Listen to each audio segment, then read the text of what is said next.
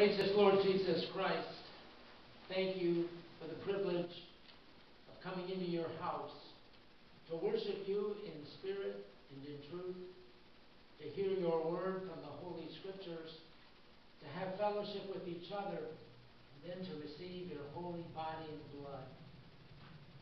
God, I pray we'll never take that for granted. Lord, this morning, I thank you that you want us to be one with you. Unity, not division. Lord, I pray that you would remove any contention, any division that Satan might want to use in order to tear your church apart. I ask for an outpouring of your Spirit in a very incredible way this morning, because I ask it in the powerful name of Jesus Christ. Amen. Well, my brothers and sisters, grace to you, and peace and unity from God, our Father, and our Lord Jesus Christ, my fellow Redeemer. Beautiful day outside, is it not? Yeah, it really is. So let me ask you, are you at peace with yourself this morning? Really? I mean, when you look around our world, it's pretty chaotic. Just in the last few days. But we don't have to do that in our own lives. What's going on in our own lives? Look at the challenges that you have. Look at the concerns that are there. So, are you really at peace with yourself? With the world? With God? Or might there be some strife, maybe some conflict and dissension? Maybe there's just down and out fighting. You know, this particular passage that I just read to you from the Gospel in St. John chapter 17, it's a very unique portion of Holy Scripture. Because if you look in that passage of Scripture, you'll see where the title of it is called Jesus' High Priestly Prayer. That's what you'll see as the title of this particular passage of Holy Scripture. And it's called that because within this prayer that Jesus is praying, it is immediately before his crucifixion. And he's not praying for himself to be delivered from crucifixion, which is probably what you and I would be praying for. You know, I don't want to do that. Spare me from this. But Jesus, rather, is praying for the entire church universal. You know, he's not just praying for Peace in the Valley Lutheran Church. He's not just praying for Lutherans. Jesus is praying for the entire church universal, the entire church Catholic. Which is incredibly amazing, since there were major things that Jesus was facing. Yet he divorces himself from that and prays for this. His prayer is also known as priestly, because Jesus is interceding before God the Father on behalf of all of God's people. So, what is Jesus praying for in this high priestly prayer at a time when his own personal challenges are so incredibly prevalent and so incredibly intense? He's praying for unity among the brethren. Those who are believing or trusting in him. Now, my brothers and sisters, if you're going to tune me out, don't tune me out on this. Get this, all right? Get this. unity is critical in the church on the things that are essential for salvation. Let me repeat that. Unity is critical for the things that are essential for salvation. It's critical because it must happen. Failure is not an option. Okay? Without it, there will most definitely be dissension and conflict. You can count it. You can bet on it. It will happen, and it is happening. Unfortunately, my brothers and sisters, there are people within the Church of Jesus the Christ who are not unified on the essentials for salvation. And yet, they still claim to be Christian.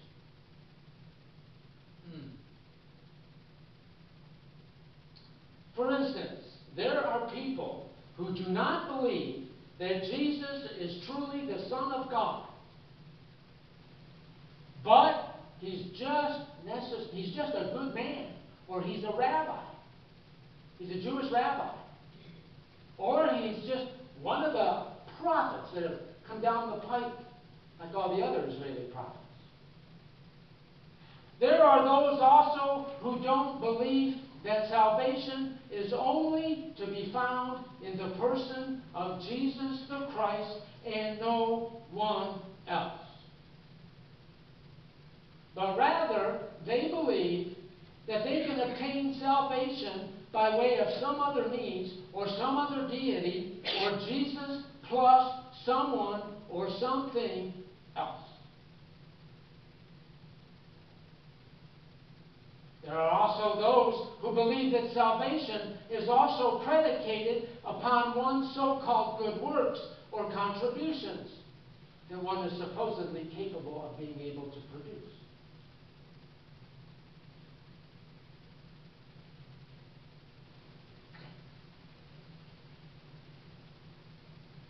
Suffice to say that there exists a significant amount of division within the church, which results, quite frankly, in disunity.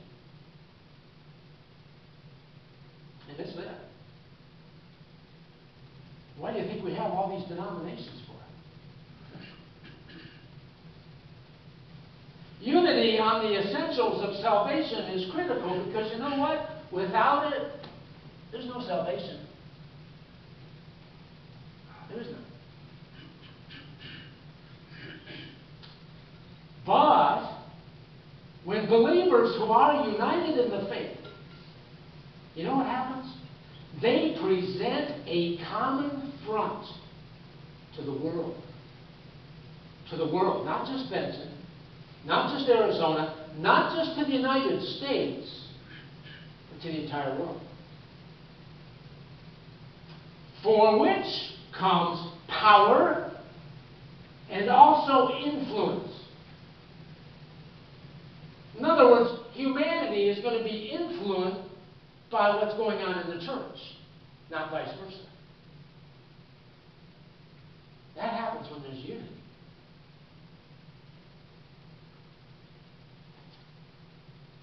While in absence of that unity in humanity, humanity doesn't know what to make of it. This then results in confusion, to say the least, where humanity looks at the church and they're unsure as to what the message of the church is. And they're so confused as to what the church is that they come away and they say, it's just a club. They get together on Sunday, whoopee.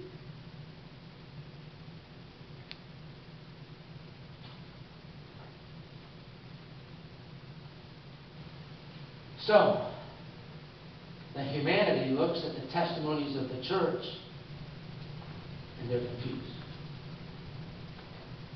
Perhaps that that is a significant factor as to why the church is not a popular attraction, because people don't see unity within the church. What they see is conflict, discord, what have you, and they get that in the world. So, how does this happen to begin with? It doesn't happen, my brothers and sisters, when you go to bed at night, you're unified, and you wake up tomorrow and all of a sudden you're divided. Never happens that way. Never. And it never will. Here's how this stuff happens. Disunity first starts with ignoring God's word among his people. Christians. They either don't bother to look at God's word as to what it says, or they input their own take on the word. For they read the scriptures in accordance with their own desires and not in accordance with scriptural interpretation, where scripture interprets scripture. They subsequently put their own likes and their own dislikes and what they want the scriptures to say for their own benefit. You know what that's called? It's called the manipulation of the scriptures. And boy, Christians do it big time, all the time. Manipulate it like there's no tomorrow. Second, people also can desire the glories of man versus the glories of God. And so instead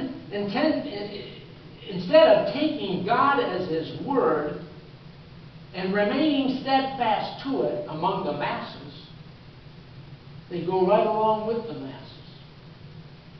Because heavens, I don't want to cause an offense. I don't want people to be mad at me. So I just go along with it. Thereby glorifying the glories of man. Now, one particular subject of an essential for salvation, for which there's strong division within the universal body of believers, is that of Jesus being God Almighty, the eternal Son of God. I want to share with you a passage of Scripture in Exodus chapter 23. I want you to listen to this real close. I'm going to say this passage slowly, so I want you to listen to it very closely. Starting in verse 20 of that text. This particular passage deals with the conquest of the promised land that the Israelis were about ready to take possession of. And God is speaking to Moses. And he tells Moses this, starting in verse 20. He says this. He says, "Behold, I send an angel before you to guard you on the way, and to bring you to the place that I've prepared." And then in verse 21, he says, God says this, he says, "Pay careful attention to him and obey his voice. Do not rebel against him, for he will not pardon your transgression. For my name is in him." Now, who is this angel that's being talked about in Exodus chapter 22? It's the angel of the Lord that scripture says.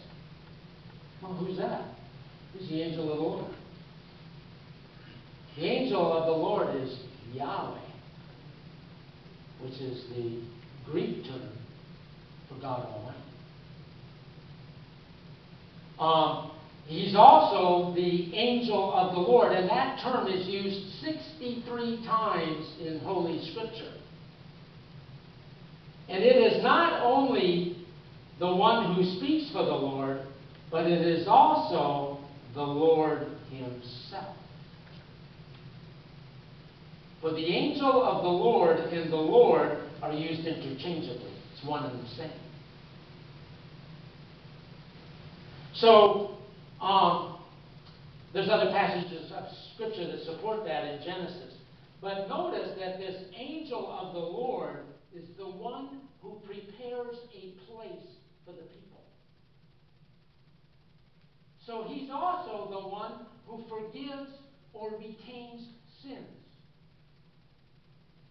So who is it that goes to prepare a place for us and who forgives or retains sin? It's only Jesus the Christ. See, my brothers and sisters, an essential for the Christian faith is that Jesus the Christ is truly the eternal Son of God. He's the Lord Almighty. He is Yahweh. He is God in the flesh. Yet, there are many who don't believe that, and they still call themselves Christian. My brothers and sisters, nothing is further from the truth. So, as a result of these causes, divisions continue to be epidemic in the church, from the beginning to the present. People therefore tend to cluster into various groups, as well as being very critical of others. Disunity within the church has been labeled as one of the greatest sicknesses, bar none. So, what are the solutions for this dilemma? Lock the doors and go do something else? No. Obviously, prayer is the very first key factor and is the most important. Notice that Jesus prays, and he prays for all believers that we would be united by faith in him and in accordance with his word. We also need not to ignore God's word or to put our own slant on it. God's word is absolute truth which will unite his church. It will do that. It will also turn to glorify God, as well as making his people being able to fulfill their respective callings in making disciples of all nations. Jesus desires all people, especially those who believe in him, to believe that he is truly the Son of God, for which God has sent, and not just some Jewish rabbi or some bearded Jew that just lived 2,000 plus years ago. I want you to know God. Jesus gives to us, his disciples, this wonderful privilege to bear witness of his glory as the Savior of the world. And not just one of many ways to heaven, but rather as the one and only way to salvation. Jesus gives to us, his church, the ability to be perfectly united, one in him. Perfect unity within the total triune God. All of this is incredibly tremendous and wonderful. Amen? Amen. It is. And the reason for that is because due to God's love and his grace and his mercies towards us, he gives us the assurance that we will be with him in heaven by and through saving faith in him, God in the flesh. So as a result of all of that, by his grace and mercies, the Holy Spirit within us will continue to bear testimony of Jesus as being the Son of God who comes to take away the sins of the world, and this through no contribution from us at all, which is pretty amazing. So my brothers and sisters, these are the essentials of the Christian faith, for which there must be unity. All the other things which are not essential for salvation are to be handled among each other with utmost respect. On those things, you and I can very much respectfully disagree with each other, while at the same time continue to walk hand in hand in Christian love for the sake of the gospel of Jesus the Christ. My brothers and sisters, by putting all of this practice into practice, the testimony of God's church in Jesus the Christ will have such a profound effect upon the world that it will make the wrong right. So my brothers and sisters, to Him, to Jesus the Christ, be all honor, be all glory, and be all praise. We pray. Heavenly Father, thank you for loving us so much that you send yourself to live, die, and rise again, that we might have forgiveness of sins, life eternal, and all the blessings of a restored creation. Father, I pray that by the power of the Holy Spirit we be unified in the fact that Christ is crucified and risen for the forgiveness of sins. And may that be a very powerful and influential force in the world in which we live today. In Jesus' name we pray. Amen. The peace of God, which transcends all understanding, guard your hearts and minds in Christ Jesus our Lord. Amen.